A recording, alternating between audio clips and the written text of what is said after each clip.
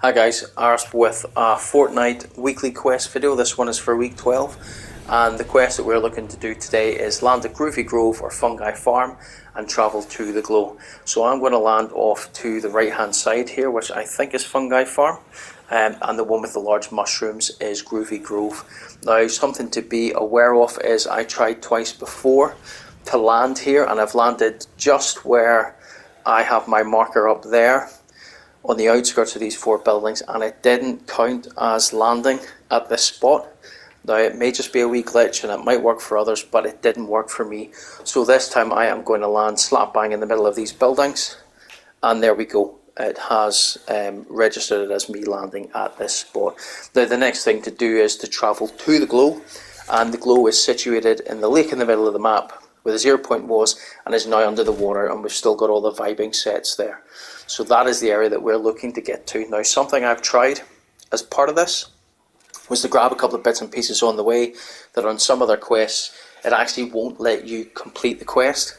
So I've grabbed myself a rift to go from here, and I'll look to grab a vehicle as well further into it to see if A, using a rift will help or hinder the completion of this quest, and B, if the use of a vehicle will not do it, because I know some of the other ones it's really struggled to let you do that and you've had to do everything on foot. So the first one is the rift to go, and what we'll see off to the left hand side, and if you look at the map there and pinpointing where we need to travel to, is we have the garage on the left hand side of Reality Falls, just north of Groovy Grove.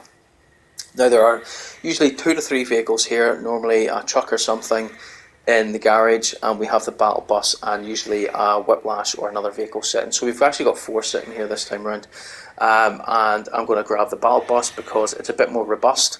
So if we get shot at, it's going to take a bit of damage to help us get to where we need to go.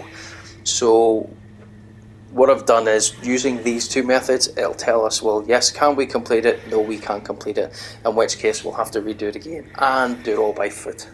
However, luckily for us, both of these methods worked and allowed us to complete this quest. So, just a quick recap. We can use rifts to go. They will work and they will allow us to complete the quest. We can also use vehicles, and they will allow us to complete the quest also. And what we do is, once we get to the lake a wee bit closer, we'll jump in, and all you've got to do is swim over to it. You've not got to jump and dive in under the water or anything like that. You just need to hit that point and it will trigger completion on this video.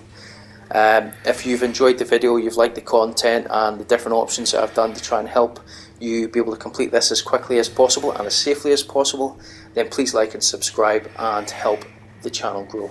And I will work through the rest of the quest vid and throw up some videos for that as well. Again, thanks very much for watching, guys. Bye bye.